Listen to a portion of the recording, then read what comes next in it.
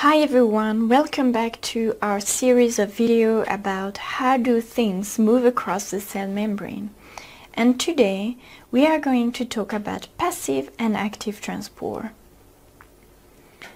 So there are two different types of passive transport: simple diffusion and facilitated diffusion.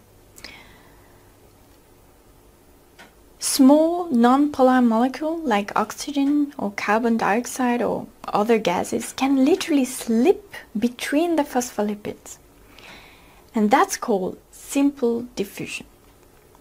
Molecules slightly bigger or charged ions need the help of a channel or carrier proteins,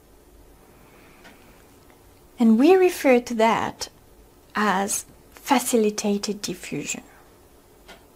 You've probably already seen an example of facilitated diffusion.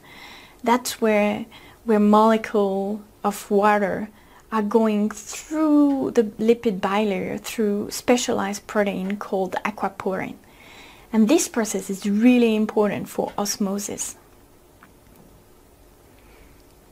An important characteristic of passive transport is that it doesn't require energy. It's free.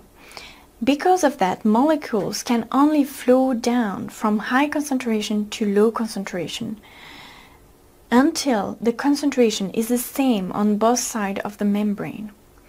In other words, it is impossible to force them against their gradient of concentration, and you will never see all the molecules going from one side to the other side of the membrane just by diffusion.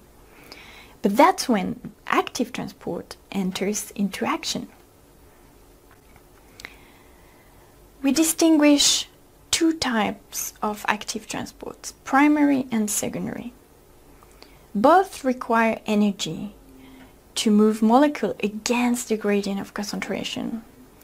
They always need the help of specialized protein, commonly called transporters.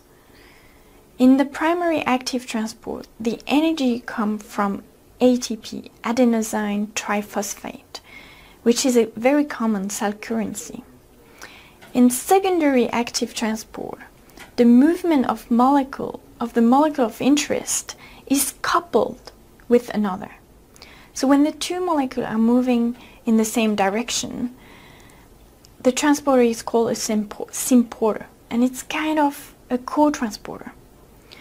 But when the two molecules are moving in opposite direction, we're talking about antiporter, which is a kind of exchanger.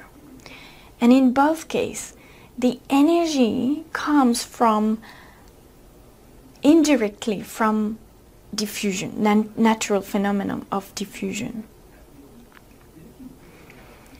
But let me explain with an example. If you take the sodium-glucose co-transporter, which moves glucose and sodium inside the cell, as you can see, sodium is more concentrated on the outside of the cell, while glucose is more concentrated on the inside. So basically, sodium will naturally flow from high concentration to low concentration. And this is called the driving molecule, and it will create the energy required to move the other molecule from low concentration to high concentration. And we call this molecule the driven molecule. Okay, that's it for passive and active transport.